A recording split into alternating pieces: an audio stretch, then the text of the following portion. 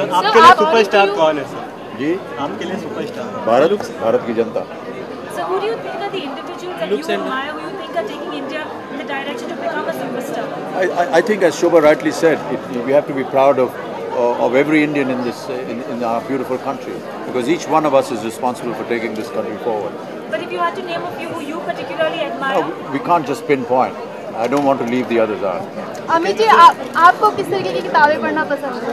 बहुत ज़्यादा, समय कम मिलता है, तो जब शोभा डे ने मुझसे कहा कि इसके पुस्तक का विमोचन करना है, तो एक तरह से उन्होंने मुझे ज़बरदस्ती की कि मैं उनकी किताब को पढूं। सर, आपकी फेवरेट किताब कौन सी है? फिलहाल तो मैं अपने बाबूजी की किताब पढ़ता हूँ। अमित सर, आपको लगता है इंडिया सुपरस्टार बन चुका है या बनने की राह पर? बनने की राह पर है। Did you hear my speech just now?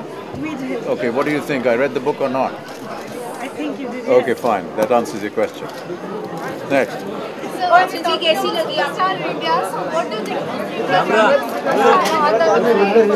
Why not? You just read the book. You'll find out for yourself. I think it's very invigorating. It's very honest, and it's very realistic of what is happening in India today. And the most important thing is that it's coming from the mouth of a woman, which is what the text of my entire speech was. What exactly is superstar? What? What exactly is superstar in India? Read the book. You know, it's difficult to explain in an interview like this. Amit ji, कोई हिंदी में पूछे ना? अमित जी, आपको लगता है कि आजकल लोग जो है विजुअल मीडियम की तरफ ज़्यादा अट्रैक्टेड है, मतलब विजुअली ज़्यादा देखना पसंद करते हैं, बुक्स वगैरह कम रीड करना पसंद करते हैं? आप ही विजुअल मीडिया, आप ही यही सवाल पूछ रहे हैं, अपने ही पाँव पे कुल्हाड़ी मार रहे हैं आप।